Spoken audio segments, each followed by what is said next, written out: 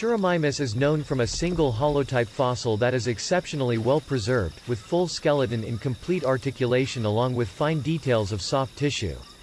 The fossil preserves filamentous plumage at the tail base and on other parts of the body.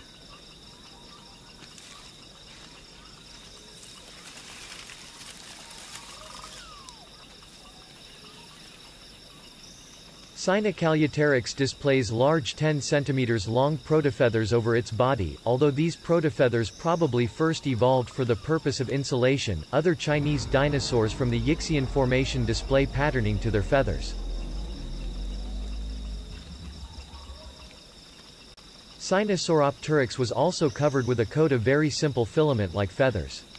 Structures that indicate coloration have also been preserved in some of its feathers, which makes it the first non-avialian dinosaurs where coloration has been determined. Some contention has arisen with an alternative interpretation of the filamentous impression as remains of collagen fibers, but this has not been widely accepted. Because of its small size, Compsognathus probably preyed on other small dinosaurs, insects and lizards. Although it is small, many paleontologists believe that this dinosaur was pretty fast. It was found in Europe. During Jurassic it was a dry, tropical archipelago at the edge of the Tethys Sea. Juravenator also lived in this area. It shows similarities with nocturnal birds, strongly suggesting that it was most active at night. Contrary to its Compsognathids relatives, it was probably a scaly dinosaur, but it's possible that the juveniles were covered by protofeathers.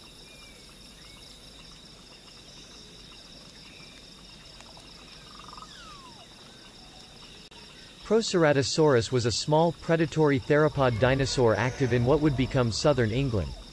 Proceratosaurus confirmed as a coelurosaurid, it was even identified as a tyrannosaurid, something that resulted in the creation of the Proceratosauridae.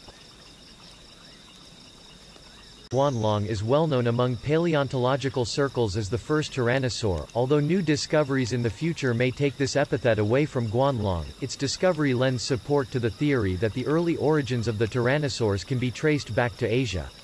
One thing that it is arguably more famous for is its elaborate head crest. Study of the crests has revealed that they were very fragile, confirming the notion that they were only for display.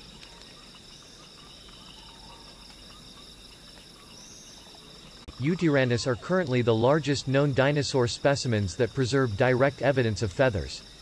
Based on the distribution of the feathers, they may have covered the whole body and served in regulating temperature, given the rather cold climate of the Yixian. The presence of feathers on a large basal tyrannosauroid suggests the possibility that later tyrannosaurids were also feathered, even when adult, despite their size. Braincase scans indicate that Dilong had an S-shaped brain protected by thin meninges, unlike Tyrannosaurus which has a more linear brain protected by thicker meninges. This is probably a size-related trait, as it is in crocodilians. The large flocculus of Dilong suggests it was agile and had good balance, while small olfactory tracts suggest that its sense of smell was not as refined as that of Tyrannosaurus. Eotyrannus does show with clarity that the tyrannosaurs were not always huge and powerful carnivores, but had their origins in the realms of faster, lightweight hunters. The longer arms also appear to have still been an important part in prey capture. The only known Raptorix specimen shows the same basic proportions as juvenile tyrannosaurids, a comparatively large and solidly constructed skull, long legs with adaptations for running, and tiny, two-fingered forelimbs. This is in contrast with more basal tyrannosauroids such as Dilong, which retained features characteristic of more basal coelurosaurs such as a small head and long, three-fingered forelimbs.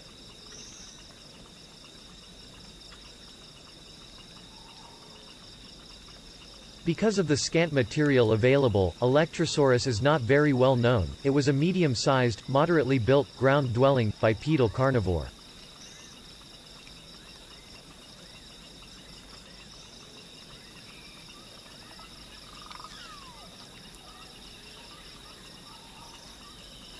Aleoramus is characterized by a row of 5 bony crests along the top of the snout, a greater number of teeth than any other genus of tyrannosaurid, and a lower skull than most other tyrannosaurids.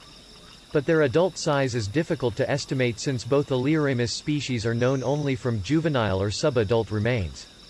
The recent discovery of Chiangosaurus in 2014 indicates that it belongs to a distinct branch of Tyrannosaur. This last dinosaur is nicknamed Pinocchio rex for its long snout in comparison with other known tyrannosaurs. Gorgosaurus lived in a lush floodplain environment along the edge of an inland sea. It was an apex predator, preying upon abundant ceratopsids and hadrosaurs. In some areas, it coexisted with another tyrannosaurid, Daspletosaurus. Although these animals were roughly the same size, there is some evidence of niche differentiation between the two.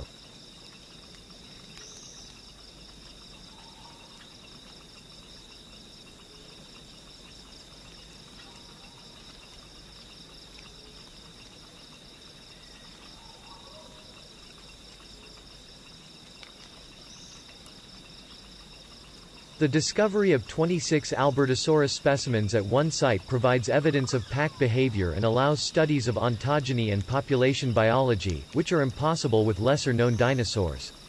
It was much smaller than its larger and more famous relative Tyrannosaurus. Wide openings in the skull reduced the weight of the head while also providing space for muscle attachment and sensory organs.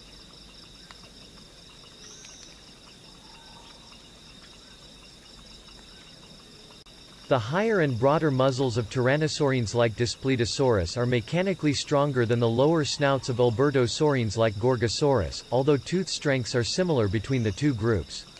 This may indicate a difference in feeding mechanics or diet.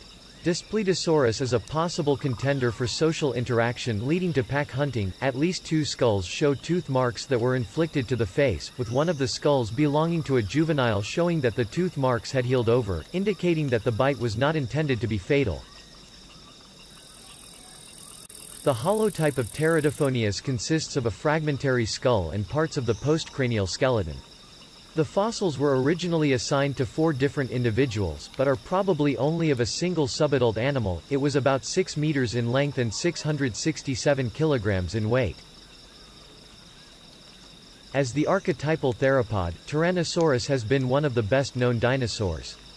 Although other theropods rivaled or exceeded Tyrannosaurus in size, it is still among the largest known land predators and is estimated to have exerted the strongest bite force among all terrestrial animals. Most paleontologists today accept that it was both an active predator and a scavenger. One of its features that everyone makes fun of is its tiny arms compared to the rest of its massive body. However, these arms were over 1 meter long and may have been capable of bench pressing 400 pounds each. It may live as long as 30 years. Tarbosaurus lived in a humid floodplain criss-crossed by river channels. In this environment, it was an apex predator, probably preying on other large dinosaurs like its American relatives. The auditory nerve was also large, suggesting good hearing, which may have been useful for auditory communication and spatial awareness. In contrast, the nerves and brain structures associated with eyesight were smaller and undeveloped.